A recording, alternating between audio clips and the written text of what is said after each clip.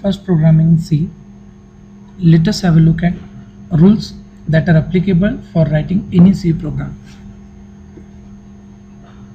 So first rule is each instruction in a C program is a separate statement. C is a case sensitive language, so all statement, make it a habit that we are writing all statements in small letters. int in capital and int in small integer is treated differently. It's very important to understand that C is case sensitive language. C is a free form language. What does that mean? We can write one or more sentences or statements or instructions of a C program on the same line separated by semicolon. It's a free form language. It will allow you to write it. It's not recommended though. Sequence of execution of any C program happens in the same order in which programming is written. So if you have written statement 1, statement 2, statement 3, so first statement 1 will be executed, then statement 2 will be executed, then statement 3 will be executed. Typically it goes from top to bottom, left to right. Every C statement must end with semicolon. So semicolon is very important and it's called as the statement terminator. So now let us go ahead and see our first program with main, comments and printf statement. So if you look at this program and the line number 1, which is basically a calculation of diameter of a circle, this is called as documentation section of C or comments. So slash star, you can start comment, slash star slash is the ending of a comment. Whatever is written in between these two is stated as comments, and it is not compiled as a compiled code by compiler, as well as it doesn't execute. So comments help you, your team, your colleague in better understanding readability of program.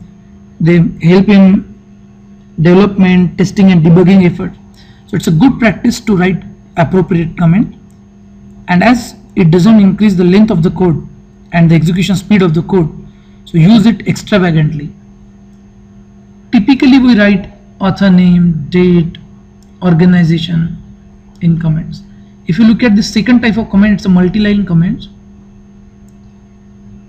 Starts with slash star, ends with star slash. Then comes the link section. In this case it's hash include standard input output header file. So stdr.h means standard input output header file is a preprocessor directive. So the way, say for example, you want to play a song from a particular movie, then you need to put that CD into CD drive, then only you can play one of the song of that movie. If you want to play some other song, other CD need to put in. The same way you need to include preprocessor directive. Okay, if you want to use some function from that preprocessor directive. Now here we have used printf. The definition declaration of this printf is basically given into this stdr.h file. That's the reason we have included this.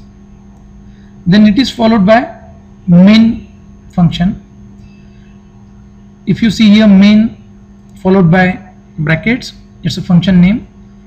If you are writing a C program, it must have at least one function, and if it is only one function, then it has to be main. Main function by default returns integer value.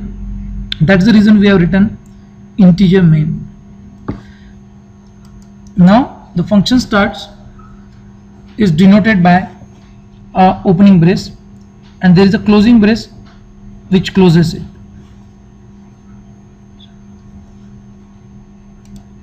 The next statement here is a variable declaration.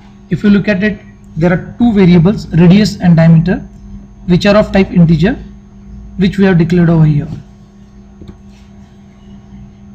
You can write any name for variables like a, b, c, d or anything, but make it a habit to use proper names, meaningful names.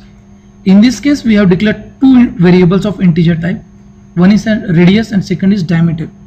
So quickly one come to know that what these variable names are used for.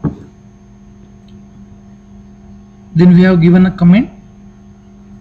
It's a small comment here which shows that this is formula for calculating diameter of a circle, but in case of bigger programs this comes very handy and relevant. Then radius equal to 20, diameter equal to radius into 2 are the program statements or C instructions. Then once you have calculated diameter from this radius value, we need to write this output to the screen. So writing output to the screen, we have a function called as Printf available in stdio.h. Here we have written diameter of a circle is as a text, and then we have written %d. Then the %d prints the value of a diameter, which is basically an integer variable. At last we have written 0, which main being a function that returns integer value, we are returning 0. If any other value is written other than 0, it considers to be a failure. 0 is success. Closing curly brackets signifies that function is ending over here. So this is the way we write any C program. We have seen a program with main, comments and printf. Please understand, C is a case sensitive language. Please follow good and consistent programming style while writing the program, so that your code will be of industry standard. It will help you, your colleagues, your team and other programmers during the life cycle of that code to have a better readability about your program.